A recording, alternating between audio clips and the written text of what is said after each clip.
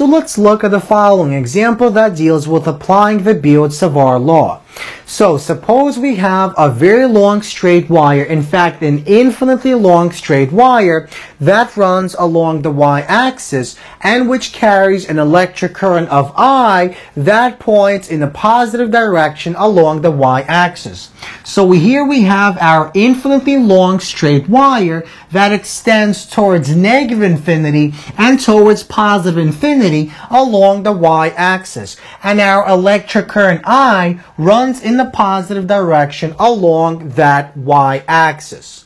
So we essentially want to calculate what the magnetic field B is at a perpendicular distance x from our wire as a result of the electric current that runs in the positive direction along our y-axis. So we want to use the Biot-Savart law to calculate the magnetic field B, a perpendicular distance x from the wire. So let's choose this point to be the midway point between the two sections of our wire. And let's suppose this is our x-axis, this is our y-axis, so that this point is the origin. So the distance from the origin to this point at which we're examining our magnetic field is given by x. So, how exactly are we going to go about in calculating what this magnetic field is as a result of our electric current using the Biot-Savart law? So, let's begin by essentially describing the method that we're going to use to solve this problem. So, we essentially want to divide our wire into infinitely small segments given by dy. Now, each one of these infinitely small segments dy has its own infinitely small electric current known as the current element. So let's pick one of these infinitely small segments shown in the following region. So this is our dy. Now this dy will have an infinitely small quantity of electric current known as the current element. Now, by Biot-Savart law, this current element will create an infinitely small magnetic field given by dB in this region. Now, if we want to find the total magnitude of our magnetic field at this point, we simply have to sum up all of these quantities of dB as a result of all these small current elements found in these infinitely small segments given by dy. So, once again, let's read the following method. We divide the entire wire into infinitely small segments dl that each carry an infinitely small current element. Each one of these current elements will create its own infinitely small magnetic field given by dB as per the Biot-Savart law. Now, by right-hand rule number 1, each one of these vectors given by dB point in the same exact direction. In other words, they point into the board. If we apply right-hand rule number 1, we wrap our hand around our wire so that our thumb extends in the same direction as our electric current. And we see that our magnetic field created by our electric current creates concentric circles around our wire. And so that at this point, our magnetic field happens to go directly into the page as shown by the following X symbol. So, that basically implies that to find the total magnetic field, we simply add up all our quantities dB as a result of all of these small segments that contain its own current element, its own infinitely small quantity of electric current. So, we essentially divide this problem into 4 steps. So, let's begin with step 1, in which we're applying the Biot-Savart law. So, the Biot-Savart law essentially gives us the quantity of magnetic field as a result of a current element found in this infinitely small segment dy. So our infinitely small quantity of magnetic field dB at this point is equal to mu naught multiplied by I divided by 4 pi multiplied by the cross product of dy and r hat, where dy is this quantity here, and r hat is simply our unit vector that points in the same direction as this vector r, and which has a magnitude given by 1. Now we divide the cross product by r squared. So I is our electric current, mu naught is simply our constant, it's the permeability of free space, and r is the distance from the point where we're examining our magnetic field to this position where our dy is located. So this is simply one of the dBs, but we want to sum up all of these dBs as a result of all of these infinitely small segments dy that each contain a current element. So to sum up, we simply take the sum of all these dBs, and that will give us our magnetic field B at this position. Now, another way to represent this is in the following notation using an integral. So we integrate all the way from negative infinity all the way to positive infinity because this is an infinitely long wire. So we integrate from negative infinity to positive infinity of dB. Now, dB is given by the following equation, which is once again the Biot-Savart law. So we replace this quantity with this entire equation, and we take out our constant, which is this ratio. So mu naught I divided by 4 pi, we integrate from negative to positive infinity of the cross product dy and r hat divided by r squared. Now, by definition of the cross product, the cross product of any two vectors is equal to the product of the magnitude of those two vectors multiplied by the sine of the angle theta. Now, the angle theta is simply the angle between these two vectors. So our r hat points in the same direction as this vector r, and our dy points in the same direction as this. So that basically means that this is our angle theta.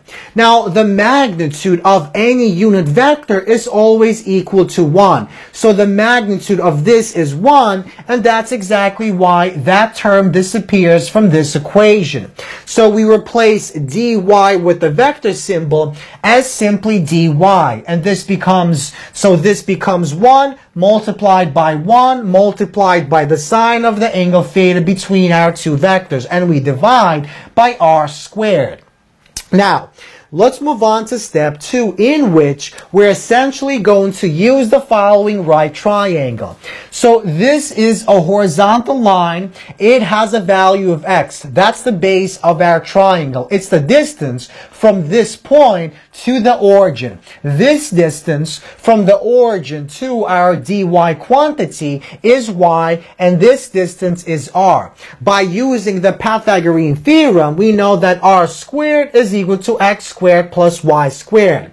Now notice in these values, x is always a constant. We assume that x is a constant while y and theta are variables. So because y and theta are both variables and because they appear in the following equation, that basically means in step 3, we must express one in terms of the other. So let's suppose we want to express y in terms of the angle theta. And that we're going to do in the following diagram. Once again, we're going to apply our trig function. So let's use tangent to essentially express y in terms of theta.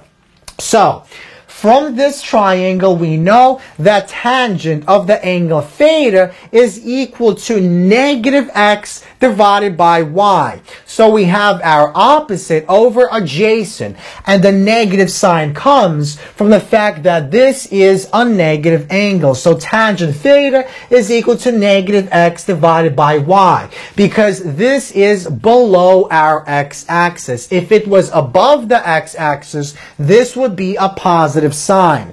So now we take this equation, rearrange it, and solve for y.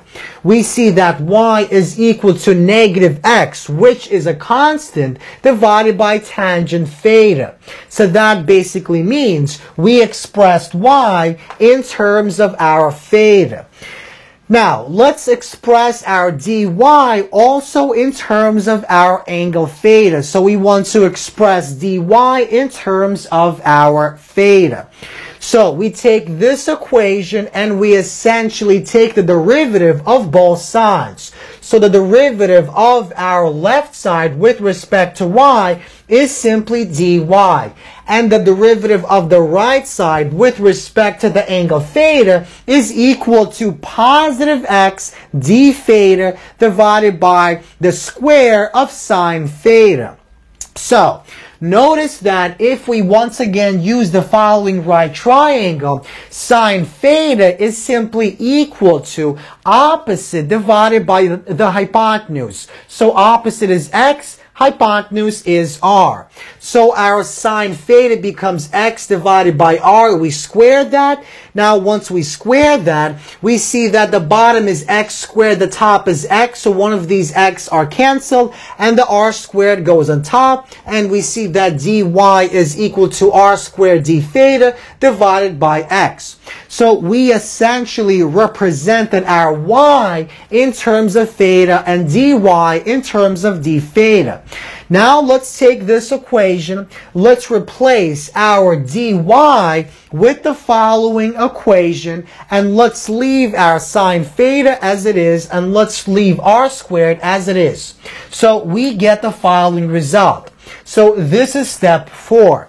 Notice the r squares will cancel, and notice the x is a constant, so we can take it outside of our integral, and we get the following result. So, mu naught I divided by 4 pi x, and we integrate from 0 to pi. Now, where exactly did we get the 0, and where exactly did we get our pi? Remember, pi stands for 180 degrees. So let's look at the following diagram. We know that our lowest point is negative infinity, our highest point is positive infinity. Now, when this bar goes to negative infinity, this angle becomes very small. In fact, it becomes very close to 0. So at negative infinity, this angle is approximately equal to 0. Now, if we go up all the way to positive infinity, we'll see that it goes up to positive 180, which is equal to pi. So we're integrating from 0 to pi of sine theta d theta. Now, if we integrate this, we get negative cosine theta. So, negative mu naught I cosine theta divided by 4 pi x from 0 to pi. So if we evaluate the integral, we get, well, we have our constant mu naught I divided by 4 pi x multiplied by positive 1, positive 1. So this gives us 2.